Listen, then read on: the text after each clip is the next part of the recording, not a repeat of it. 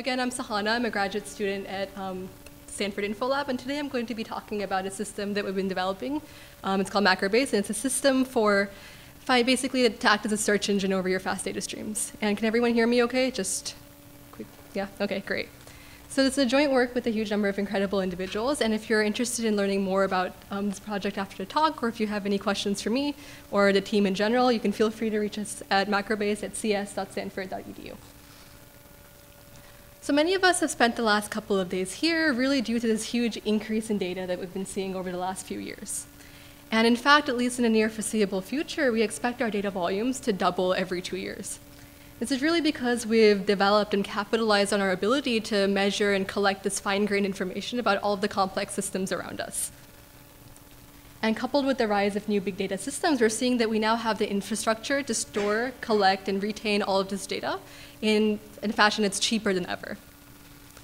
So as a result, we see that major technology companies today, Microsoft, Facebook, Twitter, LinkedIn, Google, what have you, they already report collecting over 12 million events per second today.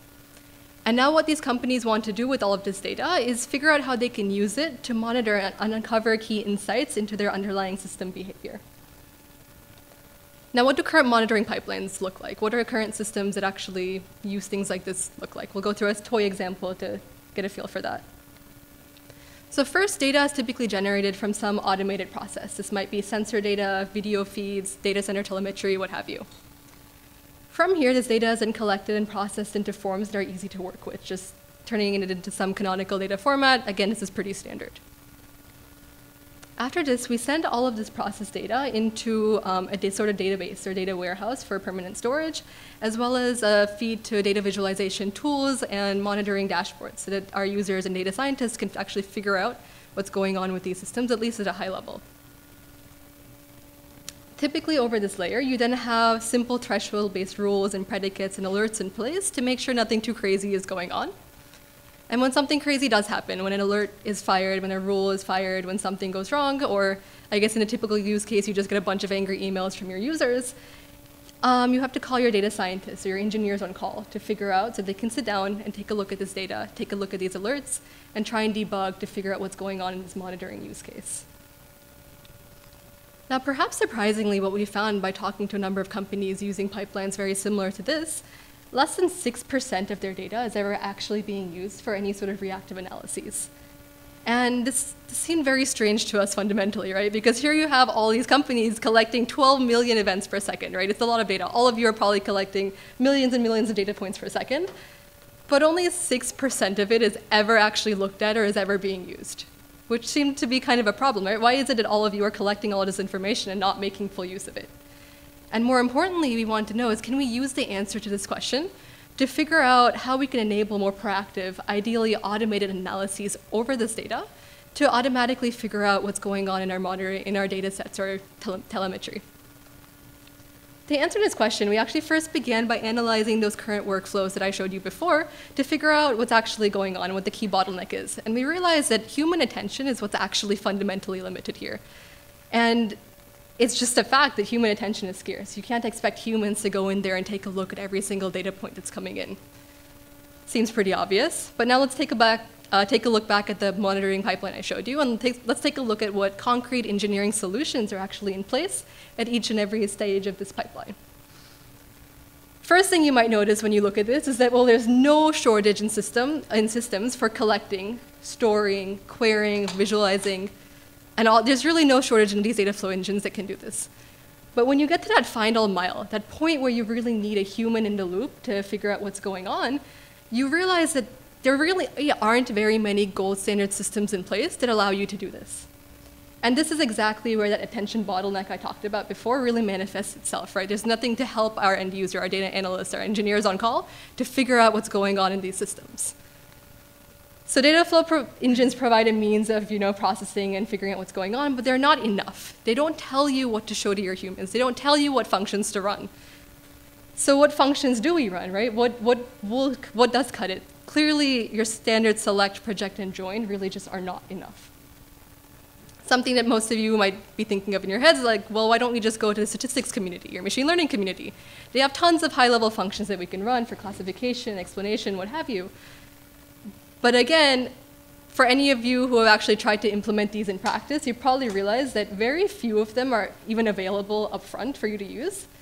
And even fewer of those are actually implemented and battle tested at the scale that you're interested in running in, right? It's very, very difficult to get this actually working. So what we realized we really needed and what was really missing from this workflow is a system that composes these efficient, high-level statistical operators to form the analog of select, project, and join, but for fast data analytics instead. And more importantly, we want these functions and these systems to enable users to easily make use of these operators in as painless a way as possible.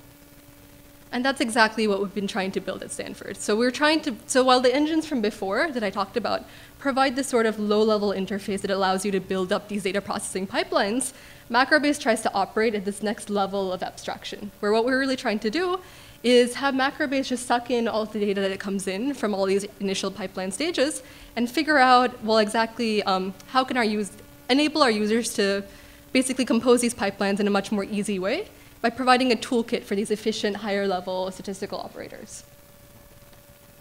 So concretely, again, Macrobase is a monitoring engine that's designed to prioritize human attention by using statistical operators, specifically in the form of efficient classification and explanation operators, together with streaming data flow. And in the remainder of this talk, I'm going to continue talking about some of our goals, as well as the architecture that enables this, and some of our early results while going in. So I initially actually had a live demo to show you, but due to technical difficulties, I won't be able to actually go through it. So I'll just talk about the scenario, show you how the demo might have gone, and then if you're interested in learning more to actually see it in person, you can come to my office hours afterwards.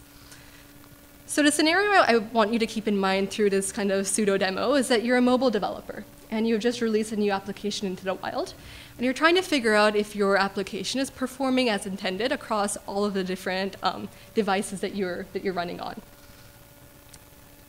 You're now receiving reports that indicate a subset of our users are experiencing higher battery drain than others.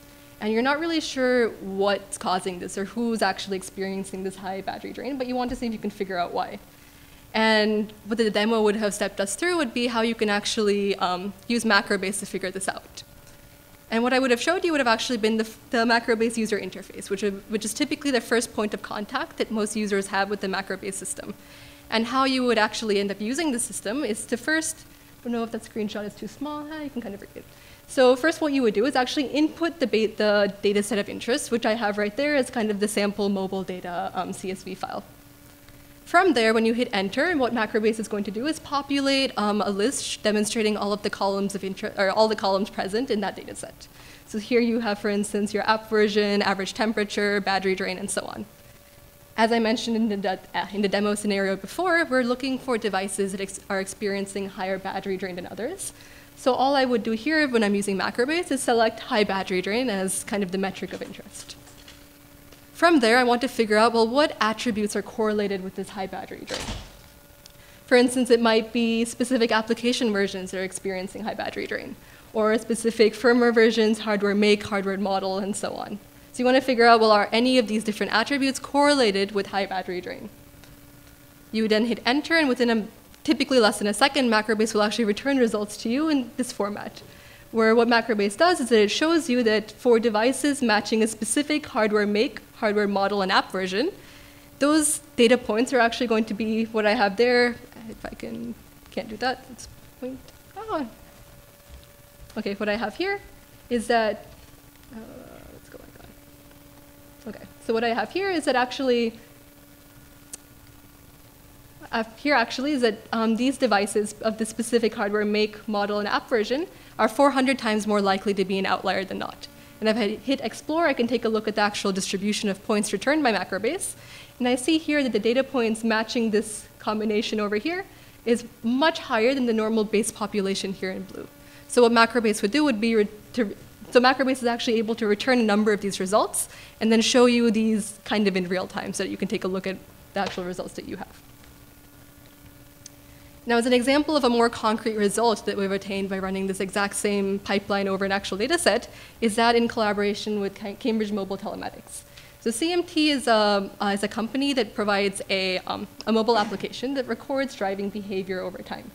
And what they're really trying to do is use user driving behavior to figure out if they can provide actionable insight into how you can improve driving safety, and driving behavior. And the question they had for us was, well, how can we tell if our application is actually performing properly across all of the different types of devices and models and operating systems that we're running on? Again, very similar to the demo that I would have showed you earlier. Now, why is this challenging? Why is it that CMT came to us to see if we could help them answer this question a little easier? Well, to begin with, just within the Android ecosystem alone, there are over 25 different major API releases across 24,000 different Android devices. And the real challenge here is that spending even 1 second to look at every single one of these combinations is going to take you as a user 7 entire days. And that's all you're doing, no eating, no sleeping, nothing. It's going to take you 7 days to just look at every single combination.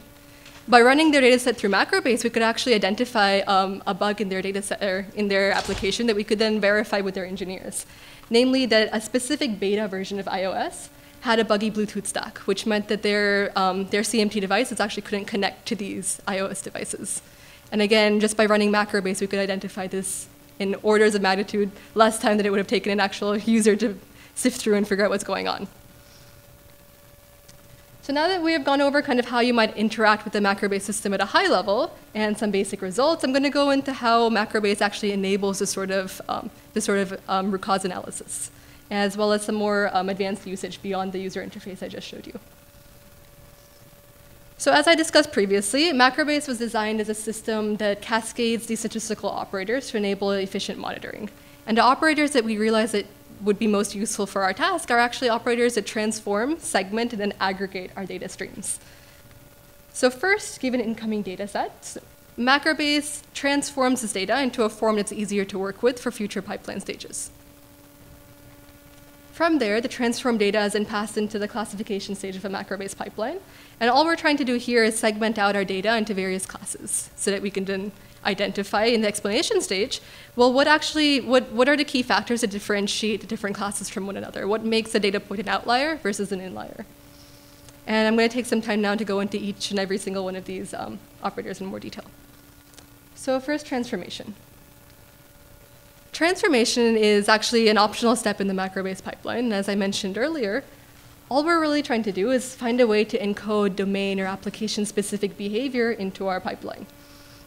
For instance, if you have a time series data set, we have operators that allow you to compute Fourier transforms of your data. On the other hand, if you have image-specific data, you might want to compute your hue or luminosity over this data instead, and pass these in as features to future Macrobase pipeline stages. And the idea behind these kind of simple transformation steps is that you can then compose them efficiently about one another to make more complex features out of your data. The next class of operators I'm going to talk about are the classification operators. And here, all we're really trying to do, again, is segment and filter out my data based on different target behavior. For instance, I want to find data that's behaving abnormally from the rest. By default, what we do is provide users with a set of classification operators that identify data that's just unlikely to occur. So this might be something simple based on unsupervised density estimation-based techniques. For instance, this can be incredibly simple, like fit a Gaussian over my data. If my data points are more than k-standard deviations away from my mean, just flag it as an outlier. This could be slightly more complex than that as well, in that you could fit an actual density over your data points using kernel density estimation. And again, you get this PDF over your data, and you can figure out what's lying in my tails of the distribution, mark those as being outliers. And you can then combine these with other tasks as well, such as with thresholds. Going back to the battery example I had before, you might want to mark all data points exhibiting battery drain greater than 50% as being an outlier. So you can hardcode that into the Macrobase system. You can also do predicate-based classification, where, for instance, you might want to mark all data points that came in today as being an outlier, and all data points that came in from previous days as being normal and inliers, and you just want to figure out what's different between them. Okay. And finally, we come to the explanation operators. Here, what we want to do is just take the data that comes in as a result of the classification stage and figure out what really differentiates these different classes from one another. We want to figure out what behavior is highly correlated with being filtered or with being classified. If you take a look at the two data streams I have here, formatting got a little weird, at the two data streams I have here, you see that in both the error and non-error scenarios, iPhone 7, 8, and 10 are all present in kind of similar amounts. On the other hand, if you take a look at the countries, you're going to have to take my word for the part that got cut off. If you take a look at the countries, Canada is actually only present in the error data set, not in the inlying data set. And so this indicates that you might want to go ahead and take a closer look at Canada to figure out what's going on there, because there seems to be something that's correlated with being an error. We quantify this metric with what's known as the risk ratio. It's commonly found in epidemiology, and all it really does is it tells me how much more likely am I to be an outlier if I'm from Canada versus if I'm not. So again, if you look at it from the example from the previous slide, what I would receive here is a risk ratio of 5, which indicates that I'm 5 times more likely to be an outlier if I'm from Canada versus if I'm not. And by efficiently checking this risk ratio over a number of different attributes, we're able to pinpoint a specific subset of attributes that are highly correlated with being an outlier versus not being an outlier. Okay. Kind of completes our whirlwind tour of the Macrobase transform, classify, and explain architecture. And so now I'm going to go into some more advanced usage and how people can interact with the system. So earlier what I showed you, or what I would have showed you, is the kind of basic user interface that Macrobase provides. This is the most simple point-and-click UI that users typically have as their first point of contact with the Macrobase system. This is how they kind of take their batch data and figure out if Macrobase is something that they want to continue working with. I keep talking about these statistical operators. We do have more operators than what's provided in the user interface. In the UI, we kind of just have the most basic bare minimum that someone might want to use. If you want to make use of the other transforms that we have or other operators we have, like the Fourier transform operations and such, you can put together your own pipelines in Java to do so. And finally, for the more adventurous, you can actually build your own custom data flow operators and hook these up with the Macrobase system, Java or C++, and you can just stick it in and use it just as you would our own.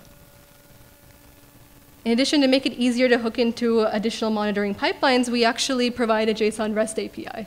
So how that works is first you just select your input data, again, similar to the UI, just your input data CSV file, the metrics that you want to classify over, the attributes that you want to group the classified metrics by, and finally, the metrics that you want to use to explain your data over. Here, again, it's the risk ratio.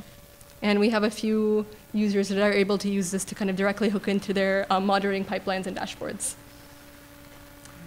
And an exciting area of active research for us is actually to port Macrobase to a SQL-compatible or SQL-like interface, just because we find that most data science workflows, the kind of first way of interacting with the data tends to be with a SQL-like set of rules and syntax. So here we have, again, all you have to do is select your input. Again, very similar to before, just a table that you're interested in working with, how you want to transform your data. So for instance, here, I'm looking at my battery drain, and I want to look at like the percentiles over my battery drain. I can define classification operators over this. What I have here is that I want to mark all data points being in the top 5% of my data as being an outlier. Finally, you can group by the different attributes of interest and explain by the risk ratio that I mentioned before. Again, the flow is very similar across the different APIs, but it's just some formats are easier to integrate with or easier to use with than others. All right. So again, like I mentioned, I've been talking about these statistical operators over and over and over again, but what do these actually look like, and what does it take to actually build some of these? I'm now going to take some time talking about some of our recent results, and mainly in the form of how we've been building out new efficient Macrobase operators. And even if these specific optimizations aren't necessarily relevant to the exact tasks that you have, I think the highest level takeaway from this section is just to really, kind of the insights that we use was that just because we have this combinatorial explosion in our data or search space, that doesn't necessarily mean you need to do an equal amount of work in order to process this data, right? So taking advantage of your data and tuning to your task at hand can actually enable significantly better performance without sacrificing any statistical performance. So the first class of operators that we optimized were the transformation operators. And specifically what we focused on was dimensionality reduction. So dimensionality reduction is actually, they form a core class of techniques for most data analytics pipelines. And principal component analysis, or PCA, is one of the key techniques that people use to run dimensionality reduction. Unfortunately, most out-of-the-box implementations of PCA are incredibly slow. In fact, in the worst case, you might find something that uses a singular value decomposition under the hood that's going to take forever to run. Turns out that by using two key insights, we can enable significantly faster performance in practice, even over these naive PCA via SVD operations. And first of all, we realized that many data sources that we're looking at, many data sources that are being generated now are incredibly highly structured and repetitive. For instance, if you take a look at the two time series there, there are very clear modes present in your data. And you can kind of see that you don't need to actually use all of your data in order to capture all of the variance in it. What this means is that we can actually sample our data aggressively before fitting our model without losing information.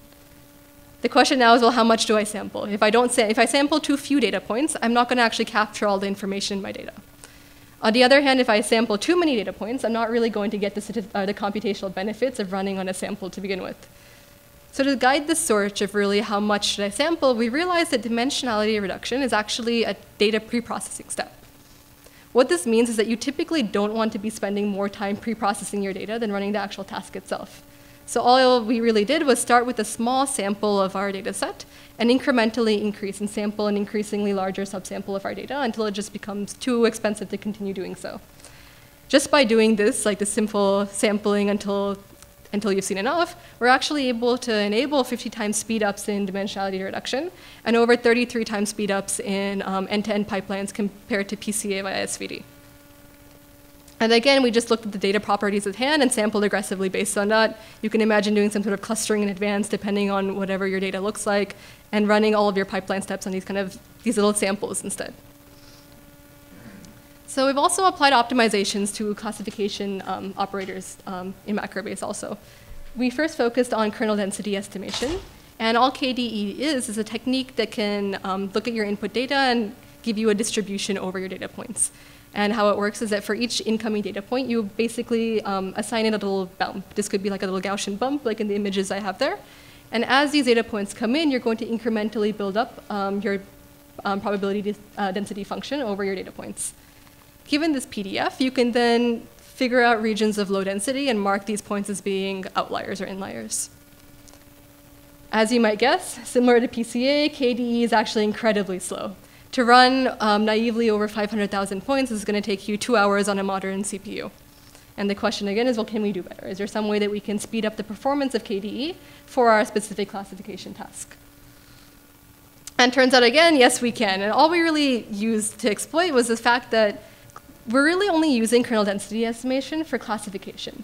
Unlike most typical uses of KDE, we don't really need that fine-grained representation of our distribution. All we really want to know is my point in an area of low-density space or a high-density space, so I can classify it as being an outlier or not. So just by realizing this, we can actually prune out a lot of the computation necessary for running KDE and obtain over 2 orders of magnitude speed up compared to running just a naive KDE that you might find out of the box. And again, here we were just using the task at hand to provide specific error bounds over the tasks that we're looking at and prune out all unnecessary computation based on that. So this can kind of be applied to a number of different other tasks that we're looking at now.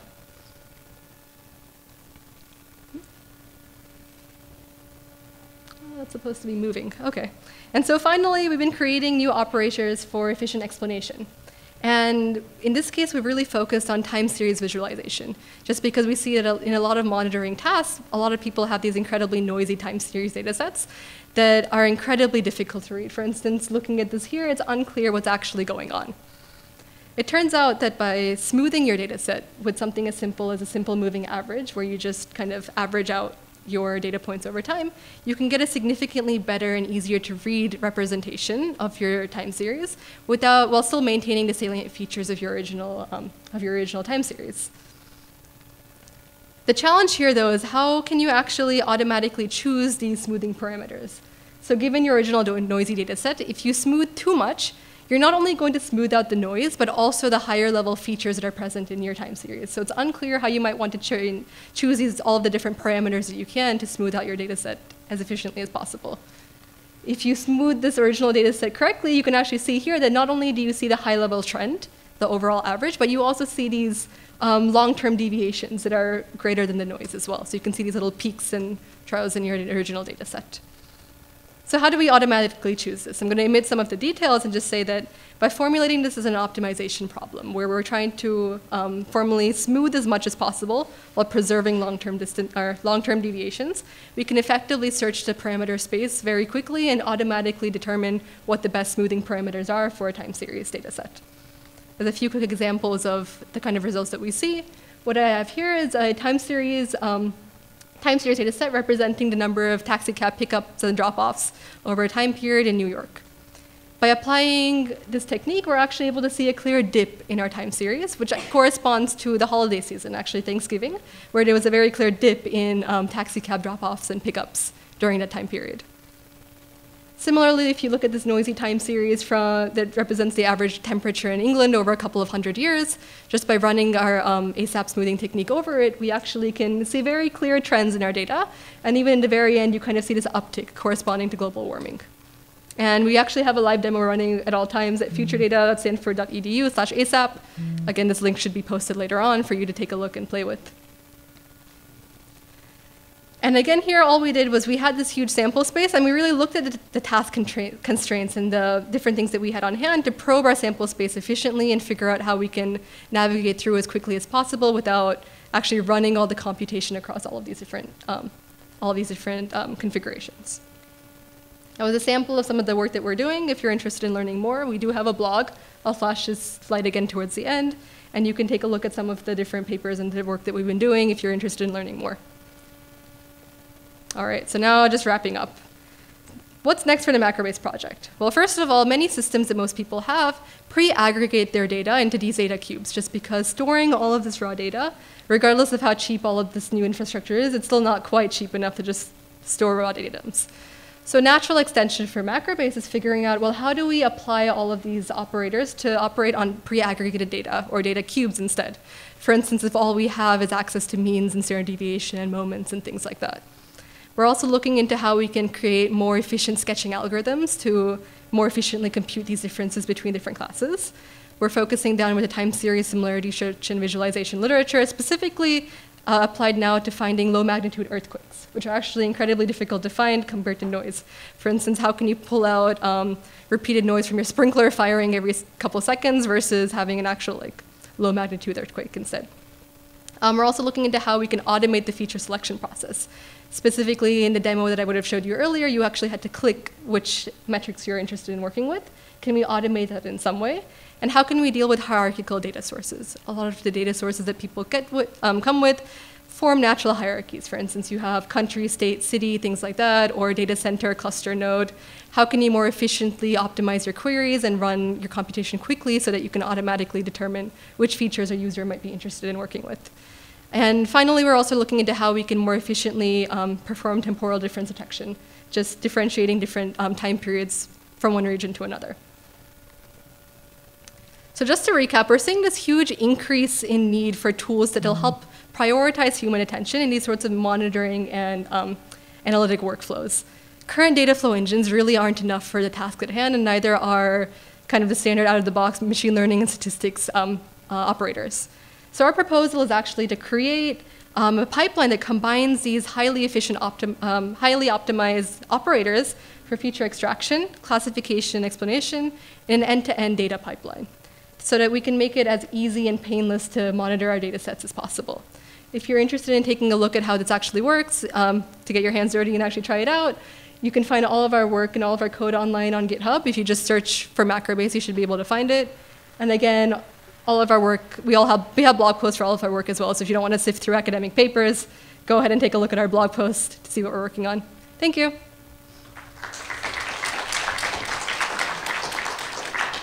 Yes.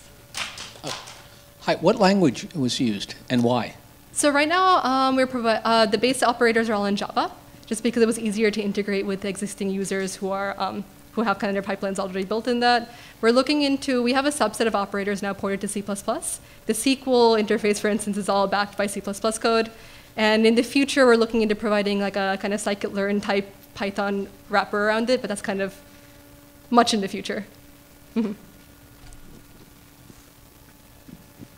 So by downsampling your data heavily, you might risk of missing some important peculiarities. In your Yeah, data. exactly. So how that project actually works is that you have some, so also encoded into your problem is this notion of how accurate is your transformation.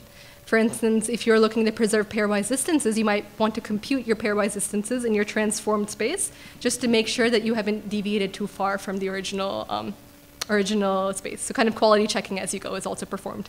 That's kind of how you see if you're done sampling or not. Mm-hmm. 2 questions. First of all, am I right that your tool will allow me to do anomaly detection on like server response time? So if I have an API service and suddenly response times are going up, that's actually, it can alert me. The alerts, so we don't provide the alerting out of the box, so that's going to it'll take some engineering kind of on your end to hook this all together. We kind of just provide the underlying algorithms that you can then pass on to your alerting software. From my experience, the less the engineering team has to do, the better. So yeah, it's not a hard thing to add. So I think about that. And the other is, so let's say I, as a data scientist, have detected the anomaly. I go and do the search, and oh look, there's certain set of updates that are much higher latency than others. How easy is it for me to get the data set that produced those pictures in my favorite format so I can start analyzing it myself? Yeah, so right now we actually only have the only users that we've had that have wanted this sort of functionality just wanted a CSV dump.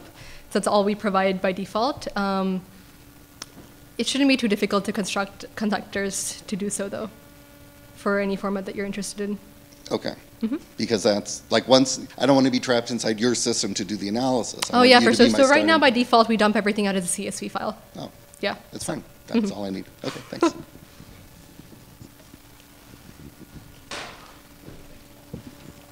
So to what extent is this a streaming system is something that doesn't look at all of the data, it looks at recent data for a particular time horizon. And your examples seem to be looking at like an infinite time horizon. Can you talk about how much state is involved in the system and how you choose what is the right time horizon? Yeah, so basically this all depends on the specific use case at hand. Right now we assume that our users are kind of giving us a time window that they're interested in looking with. All of our actual applications that are in production right now they typically operate over mini batches. So you say I want to look at a window size of this amount, and then we're just configured to update our basically data structures in mini batches of that size. We haven't had a user who's actually wanted a truly streaming use case yet, in the sense that mini batches tend to suffice. Did I answer your question? Yeah, I think so. Although, I mean, it's kind of interesting that they say that, if you're doing analytics, you're not interested in numbers, you're only interested in ratios. Because a value of 100 might be high for one thing and low for another thing. Yeah, so you're assuming... So you need to look at history to figure out what the nominal value is. Precisely. And then apply a window over recent data to see how that's deviated from the long-term trend. Yeah, so those are all configurable parameters for now.